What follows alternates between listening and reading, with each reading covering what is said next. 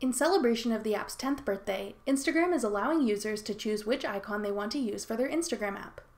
I'm Jessica from techboomers.com, and in this video, I'll be showing you how to change your Instagram app icon. Now let's get started.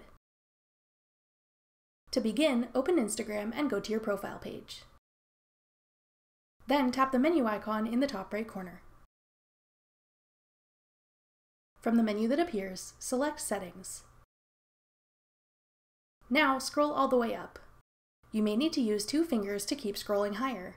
Once you've scrolled high enough, you'll see a string of emojis followed by an explosion of confetti. From there, you'll see all the app icon options Instagram has to choose from.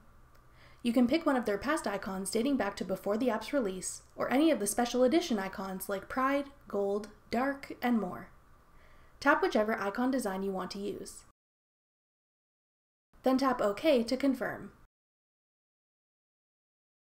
Once that's done, your Instagram app icon will be changed.